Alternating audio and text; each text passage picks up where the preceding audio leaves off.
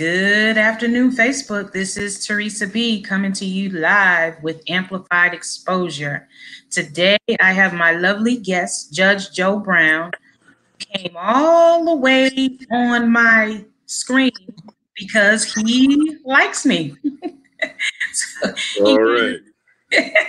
he came to visit me today, and I'm so honored and blessed that he came today. How are you today, Judge Joe Brown? My dear, I'll manage. So, I have just a couple of questions for you, and I'm so glad you joined us tonight. I'm sure that we have a lot of people waiting for you to log on, so I'm sure you're going to have a lot of questions tonight by the time we're done. But if you could please tell the audience, when did you get started in law, and how long in law before you made it to a television show?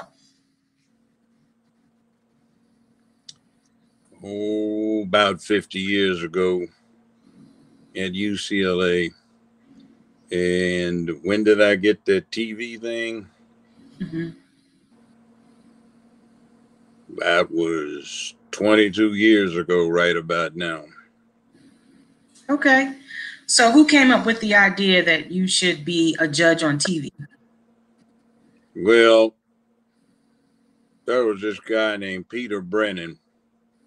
He was from Australia. He did the courtroom beat there. He ragged out Rupert Murdoch. Rupert Murdoch got impressed, brought him to America. He did some successful tabloid shows. There was this other character named Larry Little. He and Aaron Spelling had a great dispute because Larry Little is difficult to deal with. Spelling tried to fire him. He had a no-cut contract, so he sent him into Siberia for a while, got tired of paying him for doing nothing, and then brought in Peter Brennan and said, create some shows. So they bought Moesha from the CEO of CBS. Then Peter Brennan started Judy. Then they wanted her to take less money, so they brought me in to intimidate her, and then they came up with the Parkers. Viacom bought the whole box worth of goodies the following year, and we went there, and it's been a never-ending up and down battle against the filth of Hollywood and trying to do right. Now, I wasn't doing a show per se.